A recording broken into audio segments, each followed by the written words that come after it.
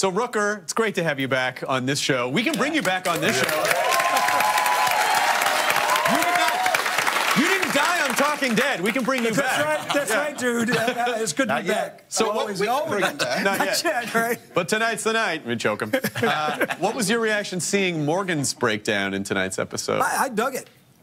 I was like, I really liked seeing Morgan crack up again. Yeah. And you know, and that little craziness, that insanity that goes on in his head, sort of makes him more human in this new world. You know, this whole ninja, our nonviolent thing. Yeah. That can only go so far, man. That's not gonna save you and your pals in the middle of a melee. Right? Well, I'm just glad that it definitely changed for him tonight.